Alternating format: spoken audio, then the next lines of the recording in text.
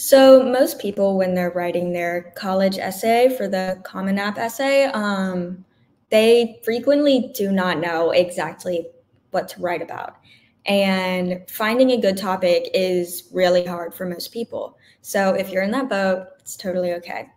Most people are worried that it's because they don't have enough life experience or their life isn't interesting enough and they don't have anything to write about. Well, the good news is that most people are in the same boat as you. Most people do not have crazy exciting essays.